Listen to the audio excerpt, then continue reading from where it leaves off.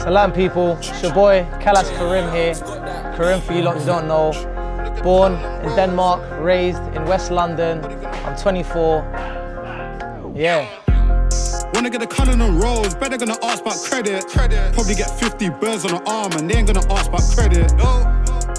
Good for it. Known in the whole hood for it. Send it with a brick and a cook for it. I can tell that's raw, just look on it. I got into boxing, I've said it once, I'm happy to say it again. I got into boxing around 4 or 5 years ago when I had a bad football injury. I fractured my ankle, got ligament damage on my left ankle, went down a bad path, a dark path, an unmotivated path, and one day I looked at myself in the mirror and just thought, it's time to change. So with the circumstances of having a fractured ankle, it wasn't easy getting back into running, getting back into football, training and gym, and somehow someone convinced me to step into the ring, step into a gym, throw my hands, and ever since then I haven't looked back.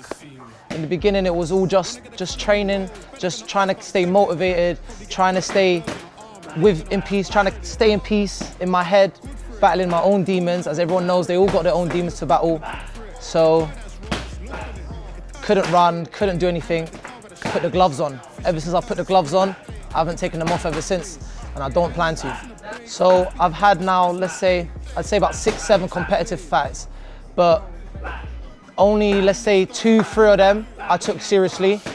After my 3rd or 4th fight, I then took boxing seriously because I see myself winning, and I'll go back and think, Karim, you weigh like 110 kilos. How are you winning these fights? How are you winning against people who are faster, lighter, stronger? And yeah, that just gave me the motivation to keep pushing forward and keep looking forward and not look back. As all of you guys know, Wicked and Bad 3 was one of the biggest platforms I've ever fought in to this date, and I loved every second of it. I want to thank Bouncer, I want to thank Wicked and Bad for this opportunity they're continuing to give me, as much as the one before. The last fight did not go to plan, unfortunately, but that's okay, because inshallah, God has a plan. God knows what He has intended for me, and I'm just going to be patient and just work my ways.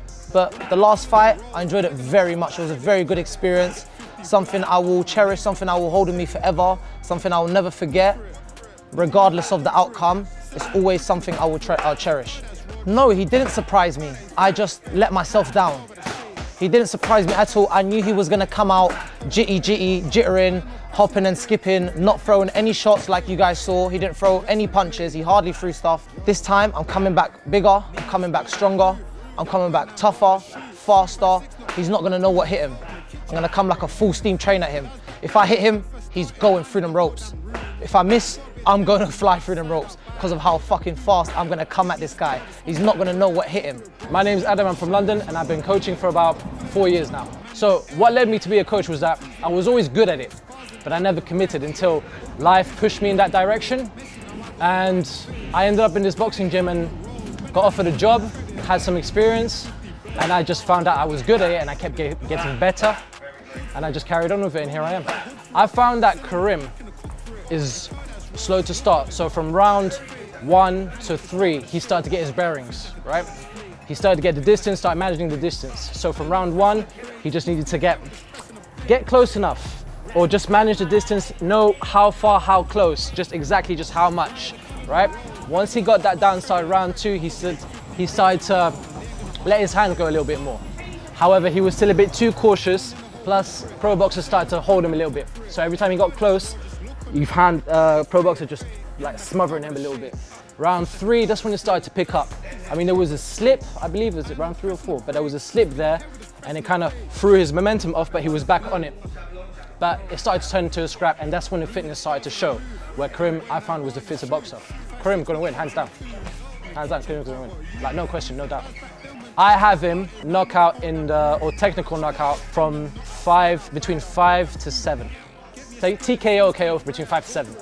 No one's making noise. Listen. No one's making noise. I knocked you, I stumbled you. You was rocking, there, you would have been sleeping. You would have been sleeping. Mum, come get me, mum. Come get me, mum. Choke, man. Your eye was, yeah? Your last fight was so shit, I didn't even bother nothing, man. Shut up. It's not even on YouTube, people. It's not even on YouTube. But you want to take my... Let's go, bro. Yo, chill, chill. Bullying these girls, Boxer! Quality boys, well done. You know what? Big respect to both of you. Nah, you know, quality, I know quality. it got real emotional there, but the fact that you could shake hands after, yeah, and now we'll leave the rest to the ring. Yeah, Let's 5 leave the weeks rest to the away ring. for Fight Night co-main event. Let's get it on. I haven't exchanged any comments with this joke, man. As a matter of fact, this guy, he unblocked me on Instagram and decided to follow me. You was making fun of me about me liking and supporting your videos and your posts. Why are you following me, big man? You ain't getting a follow back. You best unfollow me, because otherwise you'll be staying there as a fan for years. Trust me, I am 100% training differently. I have not taken a rest. I have not taken a break. It has been Monday to Sunday. I thought I killed myself for the last camp. I am putting my body through the works this camp. I am non-stop aching. I am non-stop tired, but I non-stop keep going on. Remember that, non-stop. I am not stopping for anyone. I'm gonna steam through this camp. I'm gonna steam through this fight, and I'm gonna focus on the next fight in the future, inshallah. For this fight, I feel like I'm in a different place mentally, because I have a lot more to prove. I have a lot of naysayers and a lot of doubters to prove wrong, because I didn't show my full potential. I could have done more, I should have done more, but it is what it is. We live and learn. But right now, I'm in a very confident frame of mind in my head. The last fight, I wasn't in a very good place mentally, and I used the gym, and I tried to use the gym to my best advantage to steam through the issues I had going on. But now, alhamdulillah, they've been sorted. I've put them behind me, and now all I've got to focus on is this fight. So yes, I am mentally prepared. My prediction is TKO. I don't even want to knock him out. I don't want to knock him out, because at the end of the day, if I knock him out, people are going to say, oh, you just got the one punch. You've just got that power punch. So I'm going to school him. I'm going to show him the speed, the agility, the technique. He's not going to be ready for it. I'm going to see him in the late rounds. He wants to end it. He wants to end it quick. I'm guessing he wants to end it quick because he knows he won't last long with me. So I know I'm happy to take it to the 10th round. I'm happy to take it to the 10th round and see it out. I don't mind. It's what I've been training for. I've been doing double the amount of rounds in the gym, people. I don't think you understand. Pro boxer, you need to get yourself in the gym, because you got yourself in the gym last time and it done you no good. So what more are you gonna do that's gonna benefit you? What more can you bring to the table that's gonna put me under the ropes? Nothing, nothing. Everybody knows it, I know it. The whole of Wicked and Bad Promotions know it. They're just keeping you along the ride, man. They're just gonna keep you along the ride, keep giving you breadcrumb, till I kick you off the train, bro. And then that's my train, and I'm gonna get everything. No breadcrumbs. You can keep them ones. I've thrown them off the train. I'm going for the glory in front. So yeah, boom. Pro boxer, be careful, bro. Make sure you sleep easy. Make sure you sleep well, because I know I'm in your mind. I know I'm in your nightmares, bro, because you're not gonna forget those shots that you took that night. I know they're in your memory for a long, long time. And guess what? I'm gonna refresh that memory for you September the 18th, my guy. I hate to say it, but bro, I'll give you the respect for showing up another time. But be careful, my guy. Just sleep, just sleep well until the fight comes, and then you'll see what's coming.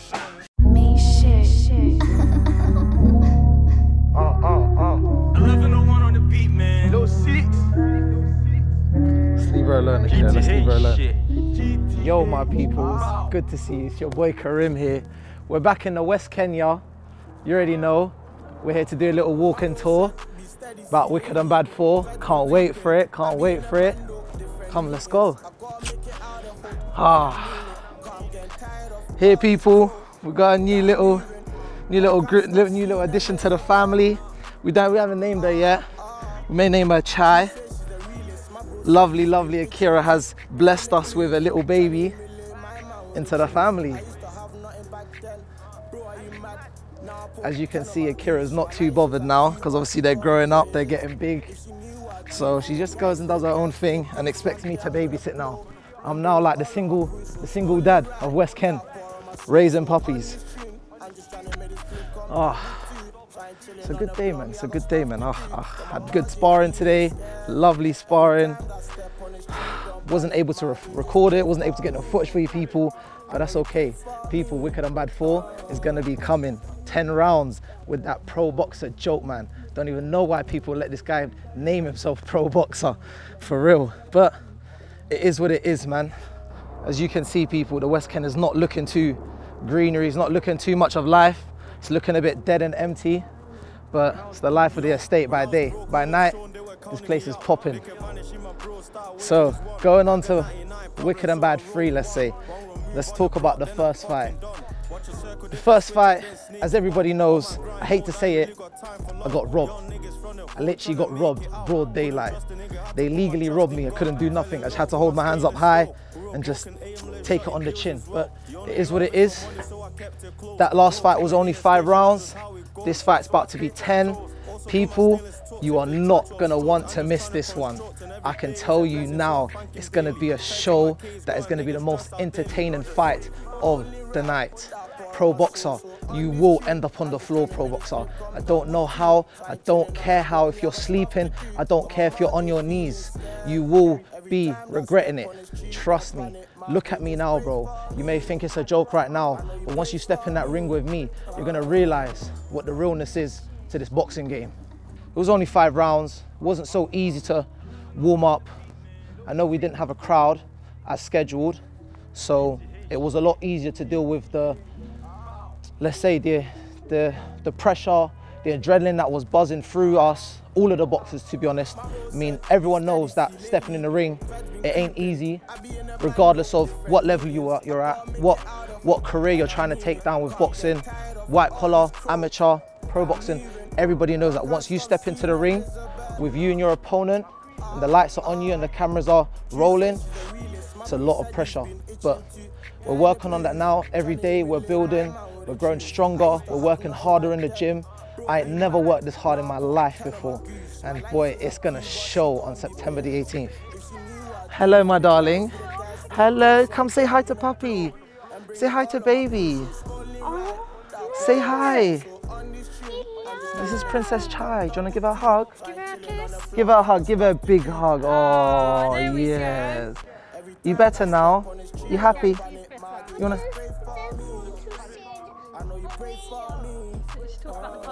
Oh, we go park after, my darling. Give her a kiss and she's see you in the park later.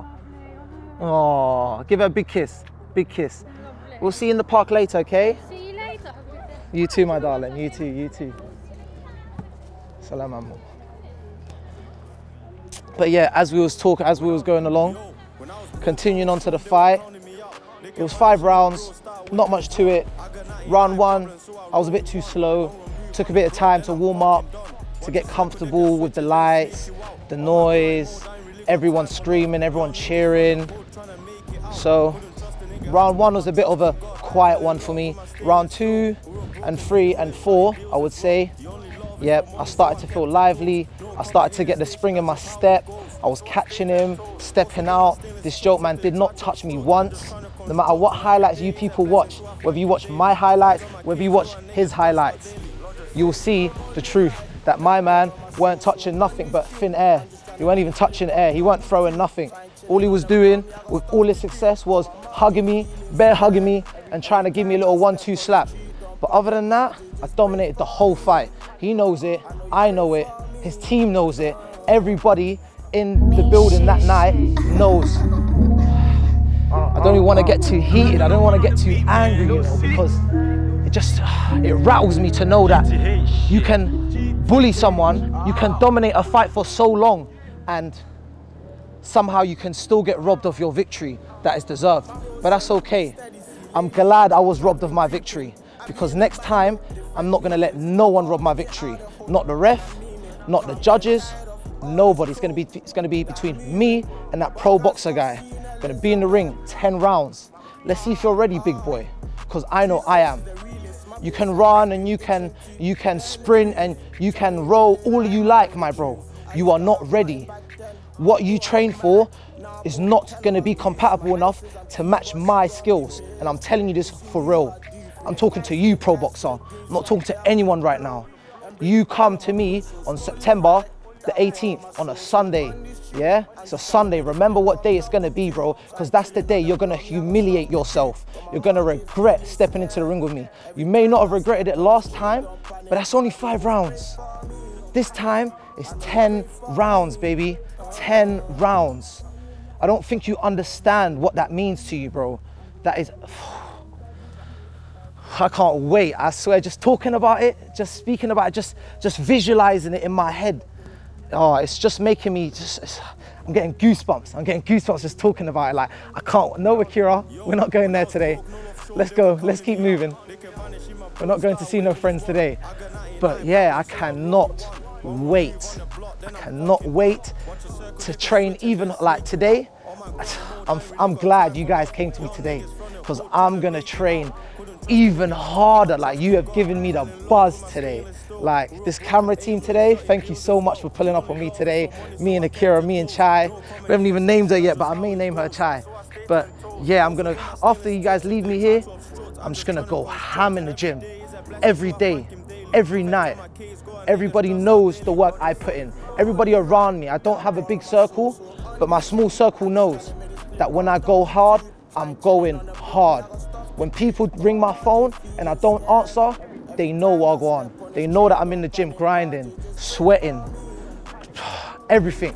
Cuts, bruises, bangs, headaches, migraines, you name the lot. Sleepless nights. But eventually, inshallah, it will come up one day. I will get everything coming to me, inshallah. Because hard work, man, people, honestly. I don't think you lot have seen hard work, man, like I have. Or like how I push it out. To me, pushing out hard work is just like sitting on the toilet for most of you people. It's easy. I don't need to force it. Because if you force it, it's not worth it, mate, honestly. But yeah, I can't wait for September, man. Honestly, 6 weeks. I've been counting the days. I've been counting the months. I've been counting the weeks. I ain't even been having to worry about weight or anything. I'm in the best shape of my life, people. Please, please make sure you tune in to Wicked and Bad 4, September the 18th. Pay-per-view, people. You're not gonna wanna miss this one. For all the people who missed the last one, I know you was gutted. I know you was burning, you was fuming. You was thinking, oh, I should have watched that. I should have watched it. Most entertaining fight of the night. Most entertaining fight of the night. That's what everyone said. Everyone said that was the best fight of the night. It was the most entertaining. It was the most skilled being shown on the fight. So I'm looking forward to Wicked and Bad 4, man. I'm looking forward to being able to show the people what more I've got to show, because I don't believe I gave everything that I had. I let the cameras, I thought the cameras weren't gonna get to me. I thought the lights, I thought the noise wasn't gonna get to me, but it all comes with experience, people, man. Every day I'm gonna get better. Every fight night, every fight out, every camp, it will get better and better and better. And inshallah, I will just improve. But for now, I'm not thinking about the future. I'm thinking about pro boxer. That's who I think about. Because I'm gonna mash your head in, bro. See your face? I'm gonna reconstruct it for you, bro. Your parents are not gonna know what you look like. They're not gonna recognize you at the end of that night. I'm telling you this for a fact, bro. You watch, bro. I'm telling you. This is not a joke. This is not a game out here. You may think I'm all nice and soft and yeah, puppies and dogs and this, but bro, once I put this puppy down, bro, you don't want to mess with me. You don't want to catch these hands. Trust me. I don't know why you're coming back to me again, but I'll give it to you. I'll give it to you. You got slapped up all them 5 rounds. I'm gonna slap you up for 10 now. I don't even. It doesn't. Can't even comprehend. It doesn't even correlate in my head why you would want to come back and try fight me. You're not on my league, bro. You're not on my level. You're not ready for me. I don't know, whoever trains you, anybody can train you, bro. At the end of the day, it comes down to talent and skill and hard work, bro. You may have hard work, but you don't have the talent and the skill or the drive that I do, bro. But anyways, moving on to pro, man. We'll leave him to it. He knows he got slapped up. The whole of London, the whole of UK knows he got slapped up. But it is what it is, man. He's got his supporters. I've got my supporters. And yeah, we're gonna see on September, man. I'm looking forward to it. I'm buzzing already every day, man. I swear. Can't wait. Come here, Kira. Good girl.